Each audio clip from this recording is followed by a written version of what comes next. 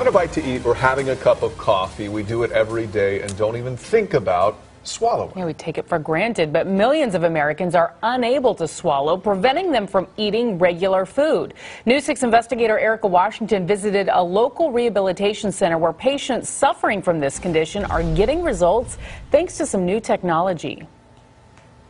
Imagine not being able to eat your favorite foods, no pizza, French fries, or even drink a cup of water, all because you can't swallow. I hadn't had a hamburger or even a cup of coffee for a year and a half. Richard Kennedy is one of 15 million Americans who suffer from a condition called dysphagia. In fact, half of people over 60 will experience some kind of swallowing disorder. And a hard swallow. Good. But after 3 months of intense therapy, I have just started with 2 hands eating a hamburger. It takes me quite a while to eat, but I enjoy every bite. Absolutely. Richard credits a new therapy at Care Rehabilitation for helping him relearn how to swallow. Like that. Elaine Barker has been a speech pathologist for over 20 years. Good. And says this new high-tech therapy called Synchrony is a game changer. You can't put a value on something like this. To go from not being able to eat anything at all, ever, to being able to eat anything that he wants to eat. Here's how Synchrony works. Electrodes are attached to the patient.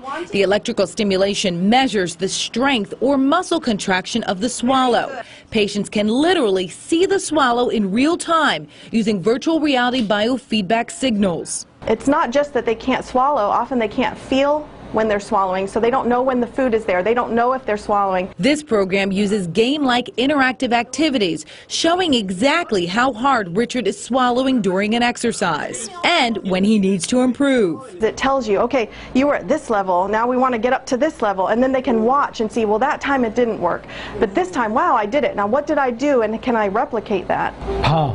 Douglas Young also uses this therapy. He suffered from a stroke 6 years ago and has struggled with his speech and difficulty swallowing. Just 3 months of therapy and he too is already seeing the benefits. It forced me to concentrate on the muscles in my face and throat. I don't like to talk like a disabled person.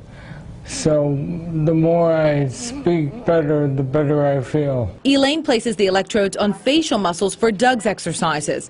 When he uses the correct muscles, the kangaroo hits the target. In the beginning, he was very difficult to understand, if you could understand him at all, especially on the telephone.